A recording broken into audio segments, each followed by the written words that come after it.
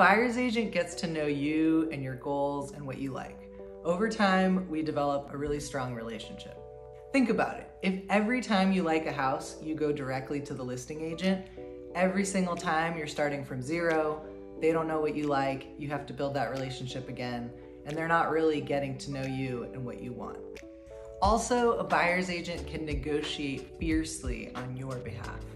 Yes, technically an agent can represent both sides, but if they knew the seller first, then maybe they have a stronger relationship with them and they know their priorities more than they know you as a buyer.